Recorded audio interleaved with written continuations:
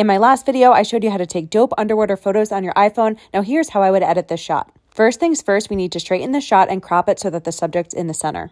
The main thing I'm noticing about the lighting is that it's lacking contrast, so I'm going to go ahead and increase the brilliance and highlights and bring in the shadows.